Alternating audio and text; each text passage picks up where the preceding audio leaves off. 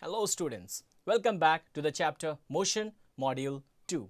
Now in this module, we shall study the types of motion and an activity to identify the types of motion. So, motion, as we have already discussed it earlier, an object is said to be in motion if it changes its place with respect to the surrounding.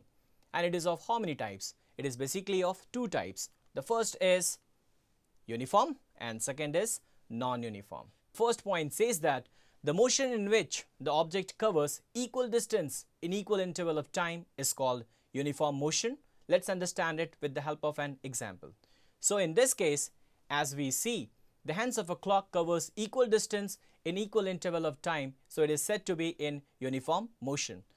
Moving to the next point, the point says that the motion in which the object covers unequal distance in equal interval of time is said to be non-uniform motion.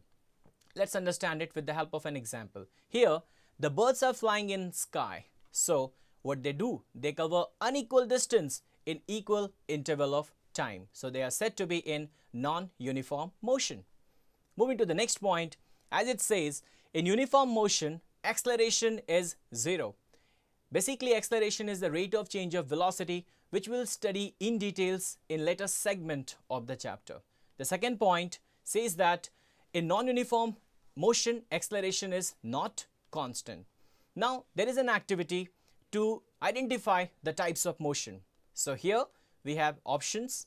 First is uniform motion and second is non-uniform motion. Now, here what we see is electrons revolve around nucleus. So, identify which type of motion is this. Is it uniform or non-uniform? The answer is it's uniform motion. Why? Because it covers equal distance in equal interval of time.